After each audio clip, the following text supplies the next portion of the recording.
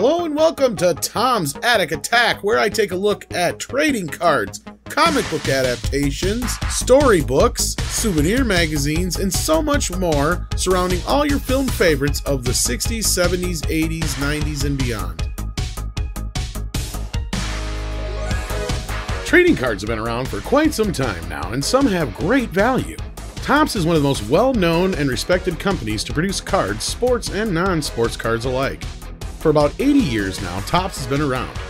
Trading cards have their origin just post-Civil War and were generally given out with tobacco products, which makes sense because Topps started out as a tobacco company, but flourished when they switched to gum in 1938. In 1953, Topps countered main competitor Fleer's Double Bubble with Bazooka, tagged as the Atom Bubble Gum.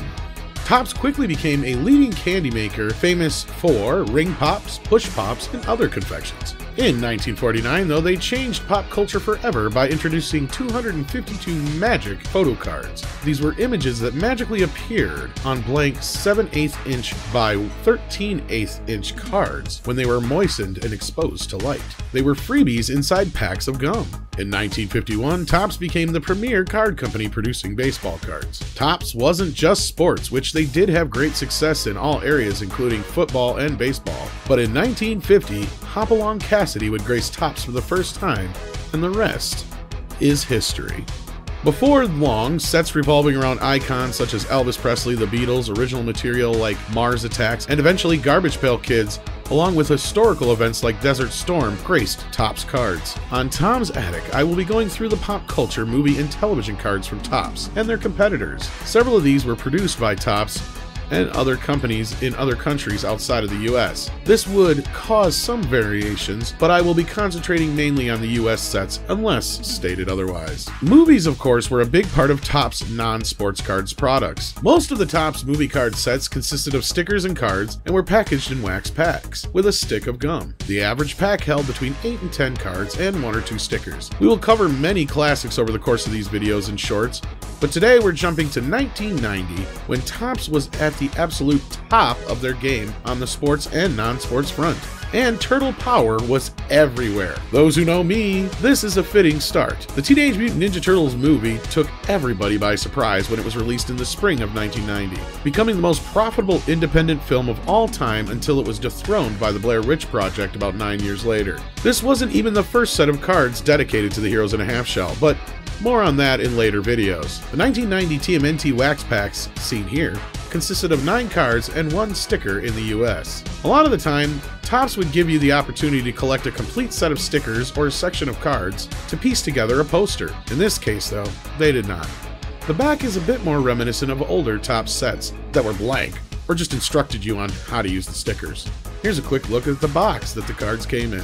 This set was made up of 132 cards and 11 stickers. Topps, from time to time, would do deluxe versions of their sets and had nice glossy fronts and high-quality card stock. Some would even come with exclusive bonus cards. Not this time out, but it did get a special box. As you see here, though, they did have some behind-the-scenes cards, but they were in the regular set. The set does a really good job of capturing the story of the film, and it's filled out well in the larger card run. Most would average around 88. The fact that a 90-minute movie would get nearly twice that is extra sweet. Although we never did get a second series, we didn't really need one because this one was so packed. We even get a look at a few deleted bits in a scene where the turtles cover their eyes and learn how to fight using their senses. And notice here, they have the wrong characters labeled, though it's easy to see where they could get confused. Like this one is actually Donatello, not Leo. This one is actually Leo, not Donatello. This one is actually Mikey and not Raph, and well, you get the idea. It can happen, especially considering they probably only had a script to work from at the time.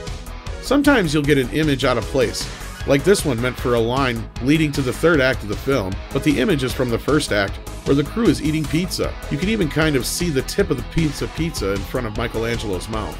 And like these two here after the turtles meet April. This is actually from the scene later when Raph wakes up in the tub at April's farm, not at her apartment as it suggests. This shot here is actually after Leo is startled by the symbols during Raph's rooftop fight, not when they discover Splinter has been kidnapped. It's actually in April's antique shop. Overall, this is a really great set and a really nice time capsule, and it's a cool way to relive the moments of the film. The video took over a half a year as usual to come out, so this is all we kind of had besides book and comic adaptations, which we will also look into here on Tom's Attic Attack, so stay tuned for more videos where we cover other things besides cards. Speaking of, we have so many more Turtles and Tops and their competitors to go through. I hope you continue to enjoy these shorts and videos. Let me know what you think in the comments, and cowabunga.